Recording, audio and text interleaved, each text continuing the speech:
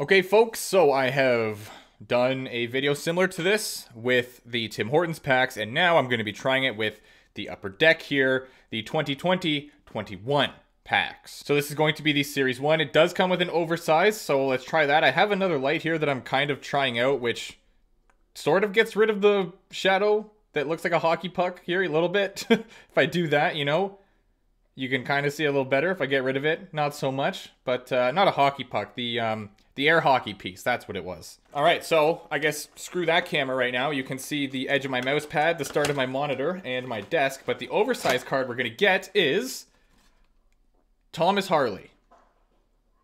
I have honestly never heard of this guy. Okay, played for the Mississauga Steelheads in the OHL. 6'4", guy's a unit, that's for sure. So he was drafted 18th overall in the 2019 NHL entry draft. And he almost put up a point a game for the Mississauga Steelheads last season. All right, well, that's kind of cool. So there we go, Thomas Harley. So this box does come with 6 packs, 8 cards per. So we're gonna use 3, and then I can make another video with the other 3. Also, hopefully I have better luck opening these than with the Tim Hortons card packs, because those, oh my word. Okay, you know what? All the way, screw this. I'm gonna go grab scissors, and that's it. That's what I'm gonna do. All right, there we go. That makes it a little bit easier. Nice. So we get a Fiala to start off. That's a good start.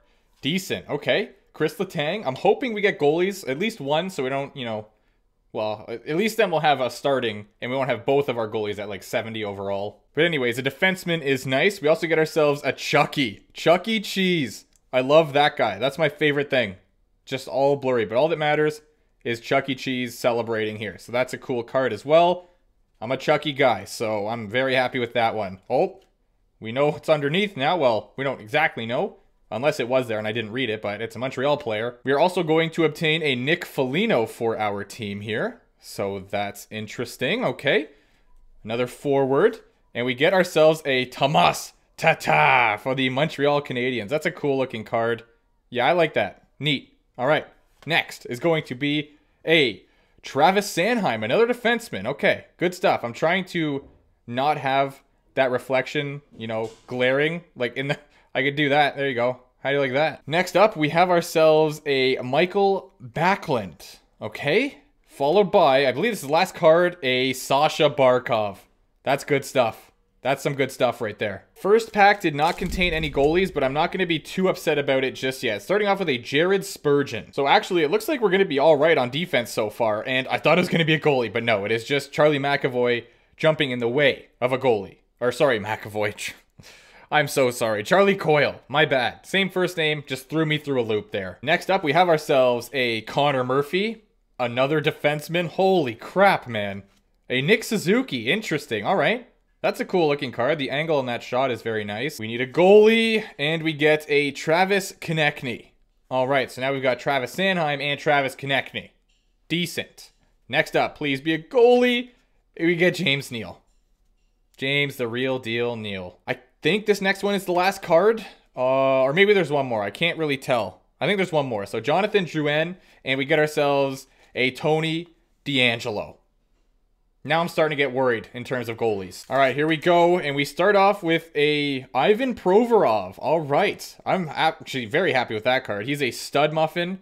Quite the defenseman. Cool looking card. Next, we have a we have a lot of defensemen. We have a lot of defensemen. Holy crap. We get Rasmus Ristolainen. We really need a goalie here, man. Oh, no. Oh, my gosh. Noel Achari. I believe that's how it's pronounced. But, yeah, not a goalie. Not a defenseman either, which is all right. Kevin Hayes.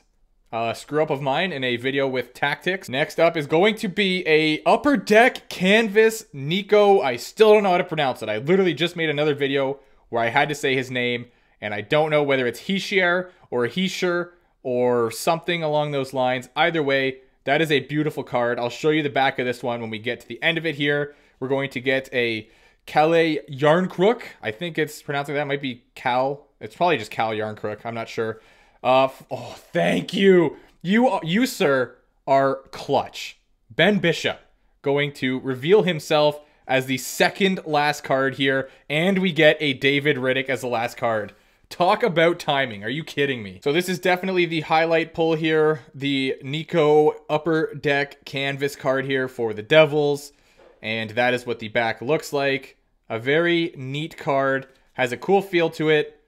I like that. I don't know whether I can count this guy as being on our team or not, but I don't think he would make the lineup anyway. So really it doesn't matter. But yeah, so I guess there will be a few players that are scratched here in the grand scheme of things, because obviously we can only have so many. I believe we definitely had more than 6 defensemen, unless I'm really overthinking this here, but I'm pretty sure we did. We got our 2 goalies. We might have some scratch defensemen, and I think we should have enough for 12 forwards. So let's go put this team together, and let's find out. I guess I'll just create a team. I don't know. I'm not even going to bother with changing the team colors. I'm pretty sure we already have a team with these exact same colors for the video that I did with Thrash. But anyway, we shall be known as the Lumberjacks. The Nova Scotia Lumberjacks, to be more precise. I'm kind of curious as to whether or not Lumberjacks is actually going to be one of the names you can pick. Maybe. It might be, but probably not. I don't know. Guess we're about to find out in just... Oh, I think I saw it. I sure did. Okay, I'll customize the unis a little bit. You know what? I wish that when you... Or you had the option to copy the jersey style over to the away. So I don't have to do that every time. There might be an option and I'm just dumb, but I don't think there is. Yo, I'm not even gonna lie.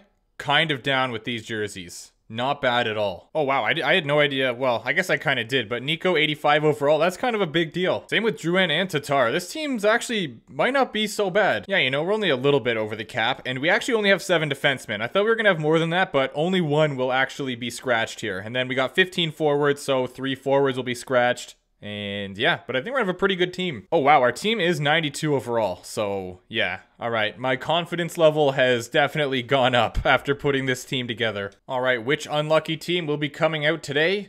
It's going to be, boom, the Detroit Red Wings. Okay, so they are getting subbed out. And in come the Nova Scotia Lumberjacks. So we're going to be in the Atlantic Division, which is a pretty competitive division. We got Tampa Bay, Toronto, Boston, and we also got Montreal at 88 overall. It's going to be a tough one, but we can do it. I've also went and turned the salary cap off. I'm not sure what difference that will really make because it's not a fantasy draft or anything. So I don't know how that's going to work, but let's see if it makes any kind of difference. I have simmed past the preseason, and now this is the team we are having recommended to us right now. So if I move Jonathan Drouin up in exchange for Tatar, it makes the third line a +1. So that's a risk I am willing to take. I feel really bad doing this, but if I move Nico down to the 4th line, then it makes all of the lines +1. So I might have to play Nico on the 4th line, which I don't want to do, but I don't know. At least he'll be getting 2nd line power play minutes, you know? So hopefully he won't be too upset. So yeah, here's our offense. We got +1s across the board. If we go to defense, we have Provorov and Risto, which is a +3. Letang and Sanheim, which is a +1. And then D'Angelo and Spurgeon at 0. In net, we've got Bishop and Riddick. This team's going to be good. I can feel it. Let's simulate the season here, and let's see where we end up. If I had to make a guess right now, I would say we have 49 wins on the season, and I say Barkov leads the team with 87 points. Not exactly the start I expected from this team, to be honest, but I guess it's not the worst thing in the world. Wow, 11, 12, and 2. Really?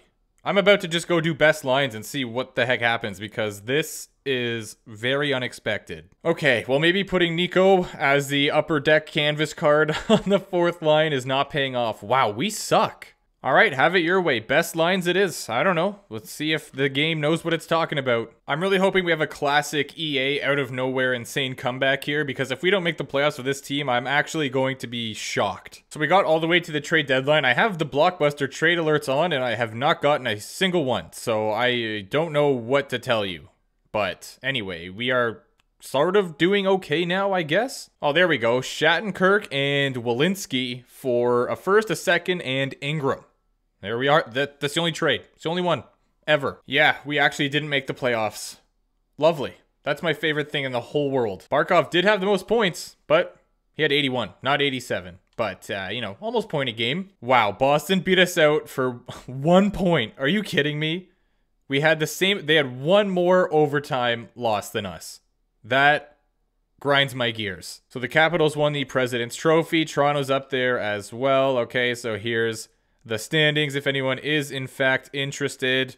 We finished 18th in the whole league, and the top 16 teams are the teams that made the playoffs this year. Not very often you see that. So Barkov, as I mentioned, was the best player for our team here with 81 points. Chuck E. Cheese with 74. Tomas Tatar with 63. How did our goaltenders do? Bishop, 34, 29, and 5 with a 905, 289, and then a 299, 906. So they really didn't do that bad. Katahat with the most wins in the NHL this year with 42, a 911 save percentage, 260, and a 917 from Hank on the Capitals, who isn't actually going to be playing this season, unfortunately. I believe the Capitals had 113 points as a team. So there you go, Ovi tying his team for points there. Huberdeau lit it up with 110 this year. Malkin, yeah, just a bunch of top performing players this year. The Panthers' Barkov did much better than ours. On that note, let's sim past the playoffs here, and then we can go have a look at the awards and the playoff tree, and that will about wrap this one up. I don't know who's going to win. Will the Capitals win the Presidents and the Stanley Cup? Let's find out. The Toronto Maple Leafs are your Stanley Cup champions this time around, so let's go check out the awards and the playoff tree. Yep, as I just mentioned, there you have it, the Toronto Maple Leafs, the Capitals as the President's Trophy winners, and they've played the Dallas Stars in the finals, so interesting to see that. Alexander Ovechkin, as we saw before, is the Art Ross winner. He also takes home the Hart. The Norris goes to John Carlson. Huberdeau picking up the Lady Byng. The Calder goes to Kirill Kaprizov on the New Jersey Devils. How did that happen? Conn Smythe goes to John Tavares. Hank Lundqvist gets the Vezina and the Jennings. No surprise there after seeing... Well, I guess Katahat did good as well. But anyway, Darnell Nurse with the Bill Masterton. The Jack Adams goes to Flaherty. Flirty. I feel like I should know how to pronounce that, but I just... Anyway, probably butchered it. Kopitar with the Selke, Ovechkin with the Lindsay, and the Maurice Rocket Richard. Here you have it. The standings are presented to you. I mean, standings, the playoff tree. Oh my word. Anyway, if anyone's interested in the playoff tree in the AHL for some reason, there it is, okay? But in the NHL, it looks like this. So the, wow, conference finals both went to 7, and so did the Stanley Cup finals. So guys, I am going to be doing some giveaways with these Upper Deck cards and the Tim Hortons cards and stuff. I will have a Gleam link in the description below, and also as the pinned comment. Hopefully YouTube will allow it to not delete my comment. But yeah, so one of the 3 winners will win the, you can't even see that, but the Upper Deck canvas card there. I'm also going to throw in some of the Tim Hortons cards and stuff as well. It'll just come through regular letter mail, and then obviously I will contact the winners. I believe it runs for just under a week, the contest. So good luck to everyone on that. And yeah, thank you guys for watching this video. If you enjoyed it, be sure to leave a like. Don't forget to subscribe. Oh, while you're headed down there to like the video, it'd be greatly appreciated. And yeah, as always, hope you guys had a good time, and I'll see you in the next one.